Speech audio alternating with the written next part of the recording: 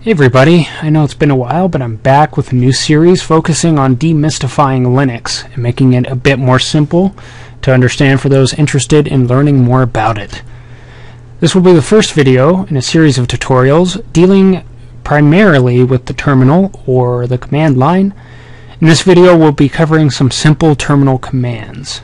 First off, let's learn how to open the terminal. There are a couple different ways. You can go to the top left of your screen here to Applications, Accessories, Terminal. There's also a keyboard shortcut which is Control-Alt-T. Now when you open a terminal you're going to notice a few things. First is the username. In this case it's Nicholas. And then you see an @ symbol and then another name. This is the computer's name. Then you'll see a colon, a tilde. The tilde signifies the home directory, which is just like the users folder in Windows Vista, Windows 7, or in Windows XP, it's the Documents and Settings folder. The $sign indicates that you're currently in the terminal as an underprivileged user, meaning a user that does not have admin privileges. So, let's begin with a simple command called date. This displays the current day and time, as well as the date, of course. Now every command has a switch, option, or argument. These are things that modify the output or just the general behavior of the command. So for example, let's use the $R. Notice that the format in which the output is displayed has changed. In order to look at different arguments or switches of a particular command, you type in the command --help. You'll see now all the different options that you can put into the command in order to modify it. So here we use the RFC 2822 modifier, and that just outputs the date and time in a different format.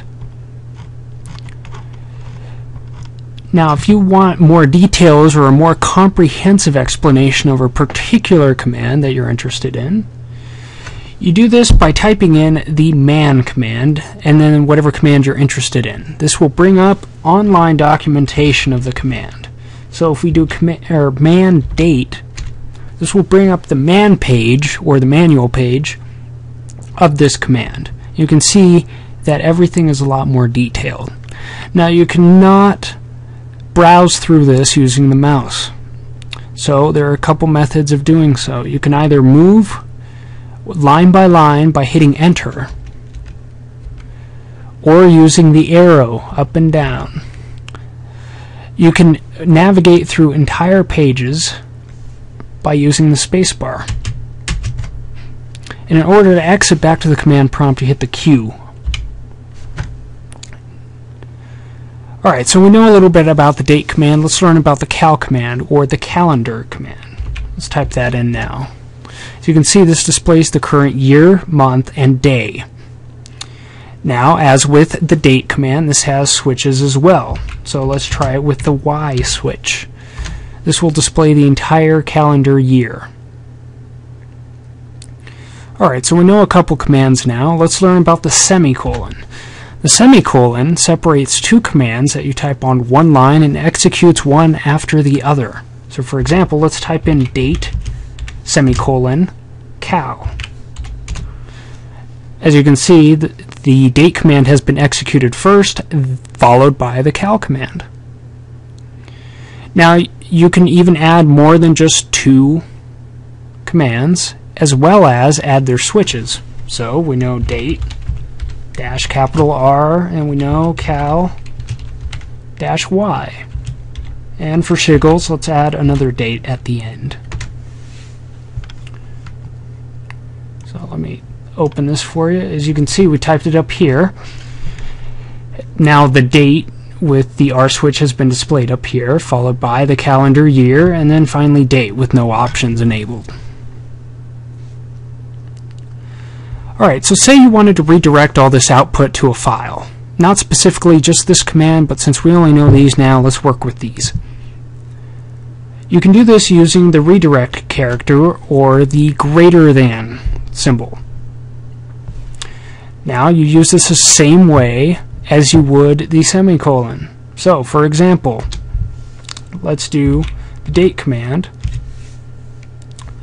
followed by the redirect symbol, and then a file that we'd like to create.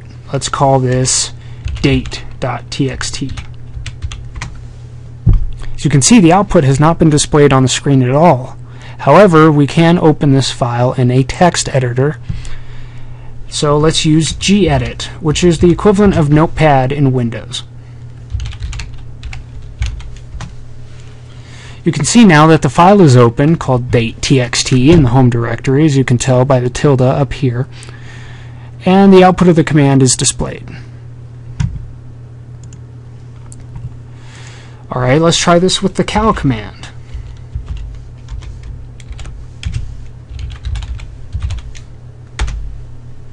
Again, the output is not displayed in the terminal whatsoever.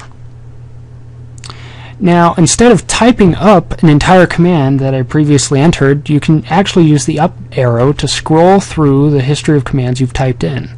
So here's, I just hit the up arrow twice, and I can run the gedit date.txt command once again. You can see now that the cal output has been redirected into this very same file. But you can see there's a problem with this.